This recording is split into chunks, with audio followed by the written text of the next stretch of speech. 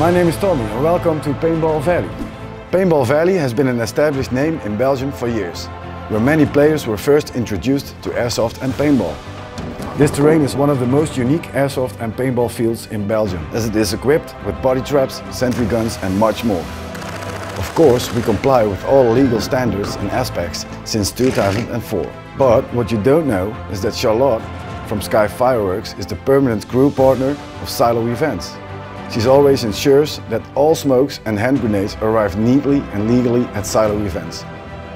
Unfortunately, due to the upcoming Benelux regulations, products such as smokes and bangers will soon be banned on all airsoft and paintball fields in Belgium, the Netherlands and Luxembourg. Silo Events, Paintball Valley and Sky Fireworks are unpleasantly surprised by the sudden changes in the regulations.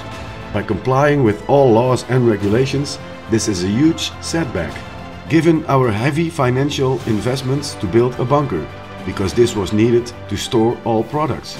But knowing that smokes and firecrackers will no longer be allowed would also be a huge disappointment for us airsoft and paintball players, as it is such a crucial element to our games.